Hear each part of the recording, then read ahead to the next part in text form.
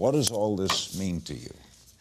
Everything, and it's still very surreal, so I'm sort of trying to process it as it's happening. All right, how did it happen?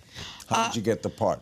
An audition came my way. One of my friends who, I was a talent agent for some time, so I had friends all over different agencies who were always looking out for me because they knew in LA. Yes, they knew my real passion was acting and singing, and so you had to represent others while wanting to do what they were doing. It's like watching your boyfriend take another woman out every day. I'm very grateful for that time, but it was difficult. So they would sort of have their feelers out, and this role came about, and they're like, Chrissy, this is a role for you. You have to audition. I'm like, I don't know. If I get the audition, okay, I'll go. And lo and behold, I got the audition, and it was a regular process, but it wasn't until the callback situation, it was like 45 minutes.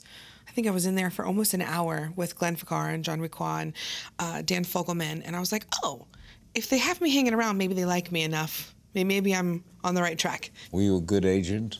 I think so. Yeah.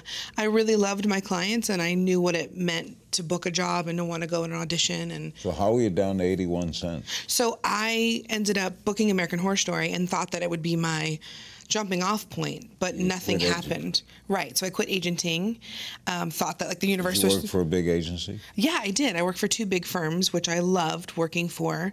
And I used to represent like Ariana Grande and Dove Cameron, these like young budding stars who are megastars now. Watch new episodes of Larry King Now Monday, Wednesday, and Friday on demand on Aura TV and Hulu.